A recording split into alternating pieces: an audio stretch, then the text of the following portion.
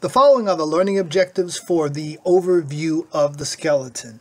Describe bones and bone markings. Describe the two divisions of the skeleton. Describe the two types of bone tissue. Classify bones by shape. Describe the gross anatomy of long bones. And describe the microscopic structure of compact bone.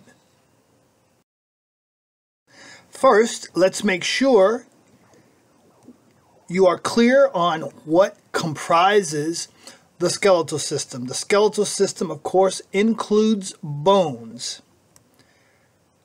Those bones fit together or are joined at joints or articulations. Articulations allow for movement and they connect one bone to another.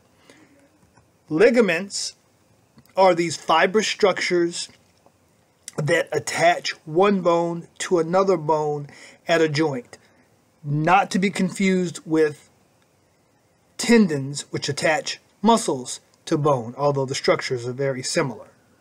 And lastly, cartilage is also a part of the skeletal system. Cartilage is often associated with joints, such as the joints between the ribs and the sternum. The skeletal system is divided into two divisions, the axial and the appendicular. The axial skeleton includes the bones of the long axis, and they're shown in this figure from your book in green. They include the bones of the skull, the vertebral column, and the bony thorax. That would be your thoracic cage and technically the thoracic vertebrae. We'll be studying the axial skeleton next week. The appendicular skeleton includes the bones of the appendages and the girdles that attach those appendages to the body trunk. So the pectoral girdle, which includes the scapula and clavicle, or what you know as your shoulder blade and collarbone, and then the bones of the upper appendage, and then you have the pelvic girdle, which attaches the bones of the lower appendage to the body trunk. We will be focusing on the anatomy of the skeletal system.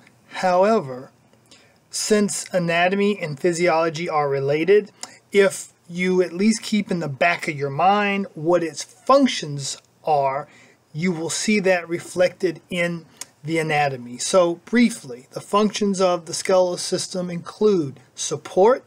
The bones are able to bear weight. They bear the weight of the body. Specifically, the bones of the lower appendages support the weight of the upper body like pillars. Bones protect soft organs. Your entire central nervous system, brain and spinal cord, are surrounded by bone. A good portion of your thoracic cavity, which house your lungs and heart, very important organs, are surrounded by and protected by bone. Movement. Your skeletal muscles move your bones like levers and allow for locomotion. Storage. 99% of the calcium and a good percentage of the phosphorus in your body is stored on the bones of your skeletal system, as are other minerals. Also, fat is stored in certain bones of the skeletal system. And lastly, red bone marrow is the site of red and white blood cell formation. That process is called hematopoiesis, and it occurs in the red bone marrow of bone. Bones have bone features or bone markings, or they're often called surface features. These are often sites of attachments where muscles attach to a bone via tendons or ligaments. Sometimes there are holes or canals where nerves and blood vessels pass through bones. For the two skeletal labs, you'll not only be identifying bones, but you'll also be identifying these bone markings or surface features. In fact, you're going to be identifying more surface features than you are the bones.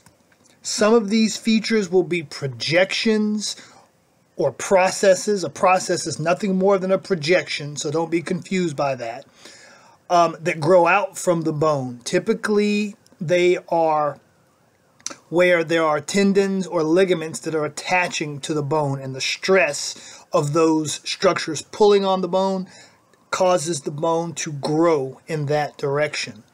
Other bone markings will be depressions or cavities, where either it's an articulating surface where another bone is articulating with that bone, or it could be where there is something like a blood vessel or a nerve that passes through the bones. Now you may be wondering, why are bone markings important? Why do I have to identify bone markings as well as the names of bones? Well, many of you are going into health care fields, and a lot of these projections are going to be landmarks that you're going to use to position a patient for an x-ray, for example, or an injection site. Or for those of you who are going into occupational therapy, these bone markings are where muscles attach to the bone.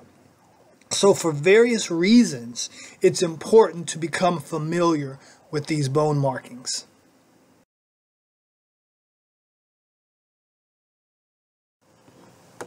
There is a table in your textbook and another one in your lab manual that lists all of the bone markings as well as descriptions of these bone markings.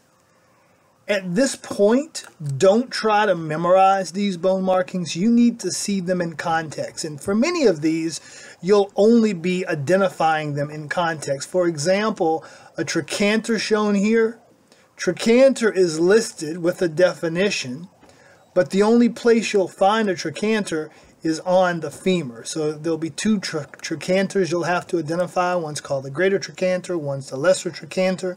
I'm not interested in you being able to provide a definition for what a trochanter is, as long as you can identify it. That's true of many of these bone markings. There are few bone markings that are much more general, like a process. A process is basically any bony projection. For those, I do want you to have a pretty good sense of their definition. And for those where I want you to know their definitions, I have listed those on your study guide. So as always, refer to your study guide. There are 206 bones in the human body, and those bones are composed of two types of bone tissue: spongy bone and compact bone.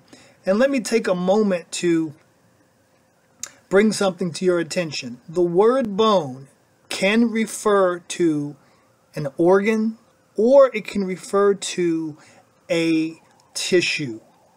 Bone, the organ, would be like the humerus or the femur. Bone tissue includes spongy bone and compact bone.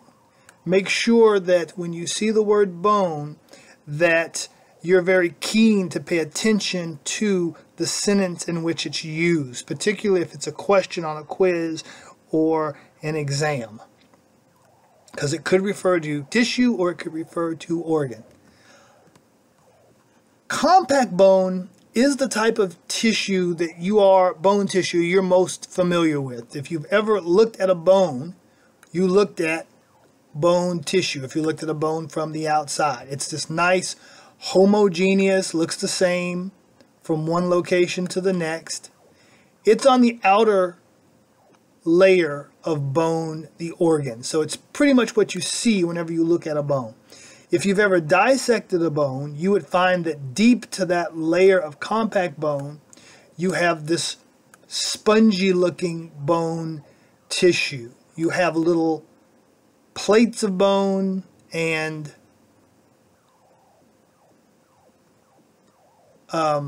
needle-like pieces of bone that fit together such that you've got lots of open spaces, and it resembles a sponge. And that's why it's referred to as spongy bone. We'll talk a little later about where you find spongy bone versus compact bone and the differing functions of these two bone tissues. Bones, the organ, are classified by shape. Bones that are longer than they are wide are called long bones. All of the bones of your appendages, your upper and lower limbs, with the exception of the carpal bones of your wrist and the tarsal bones of your ankle, are long bones. Short bones are cubed shape.